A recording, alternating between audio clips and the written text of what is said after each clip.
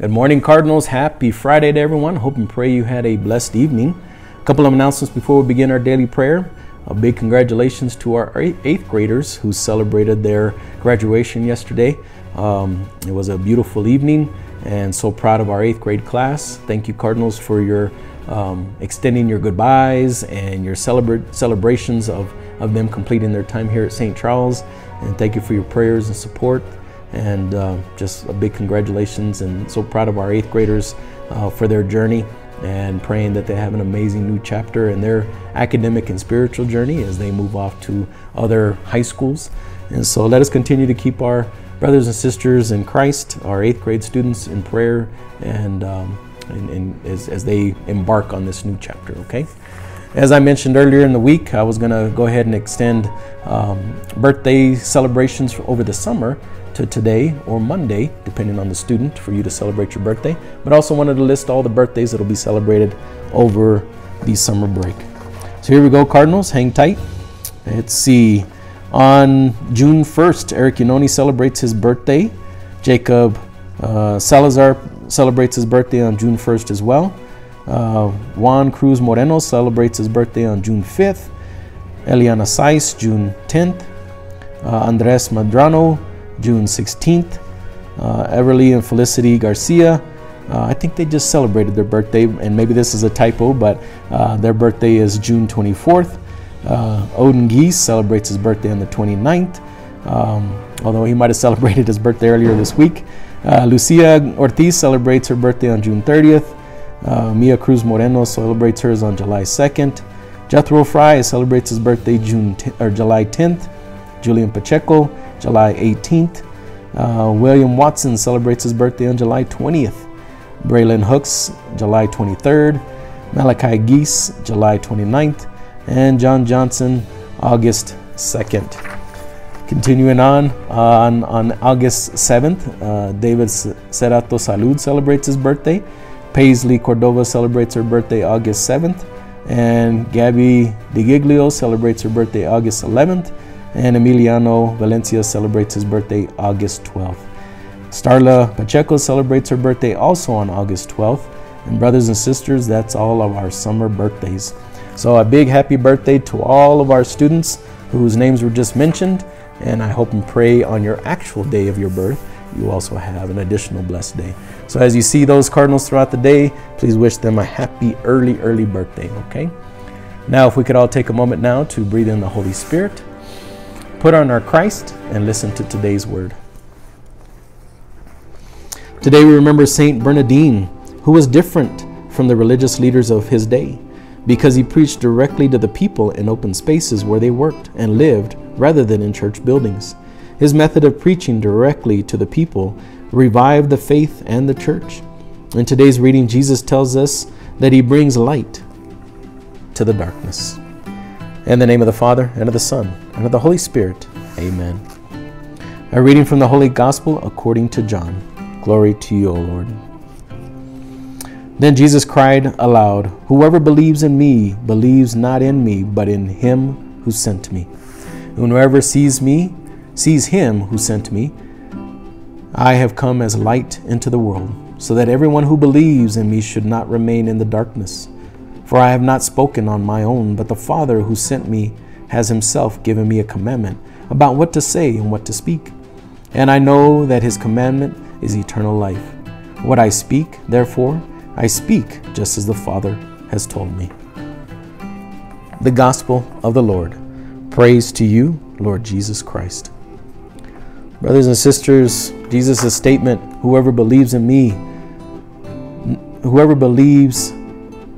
believes not in me, but in him who sent me. Jesus, yet again, trying to help us understand and make that connection about him being God the Son, right? That Holy Trinity thing. And trying to make sure that not only do we love Jesus, we got to love the entire Holy Trinity, right?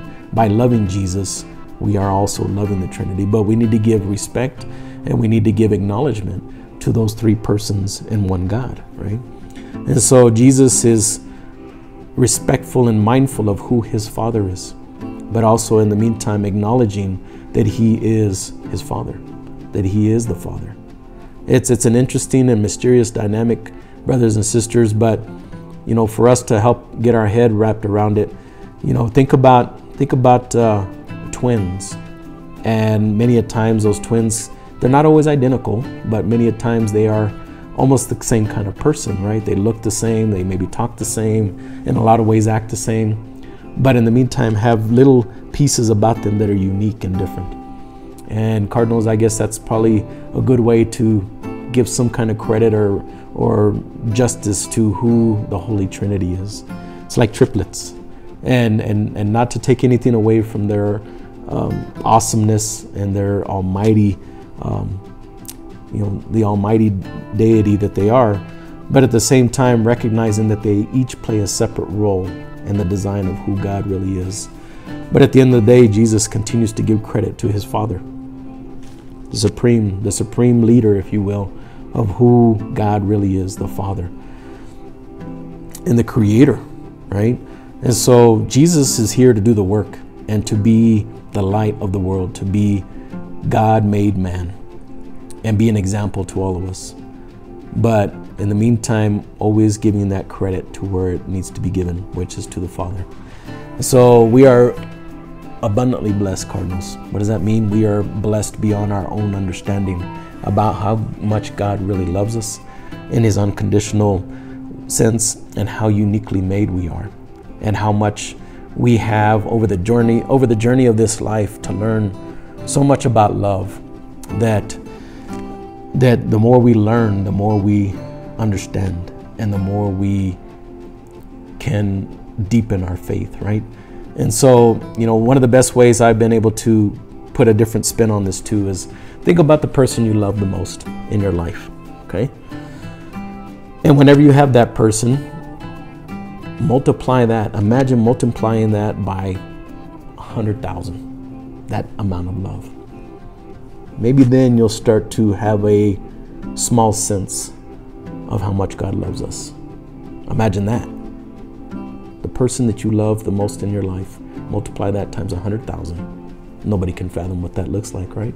But that begins to give a taste or a glimpse at how much God the Father loves you and I.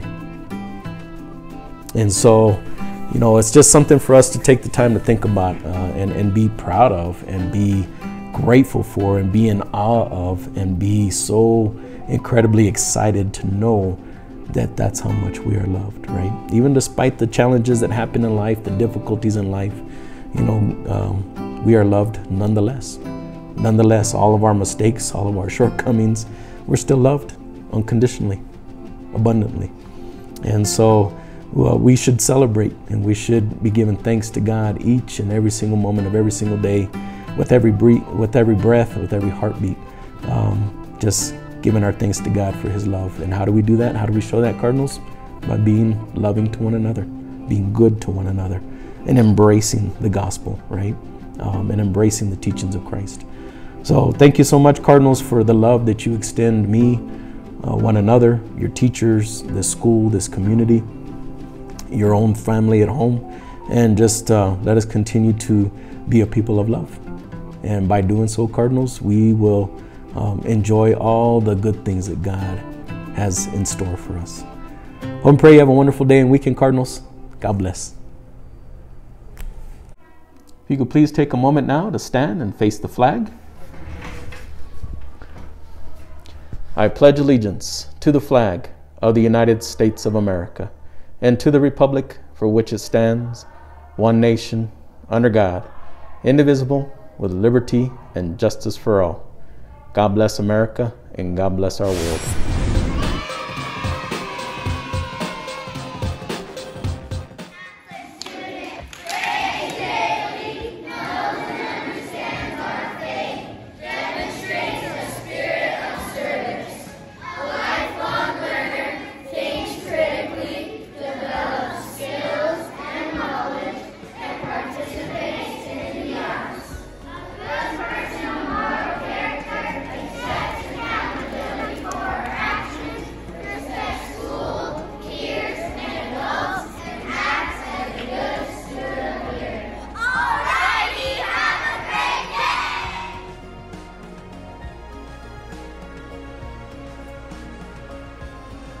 Brrrr.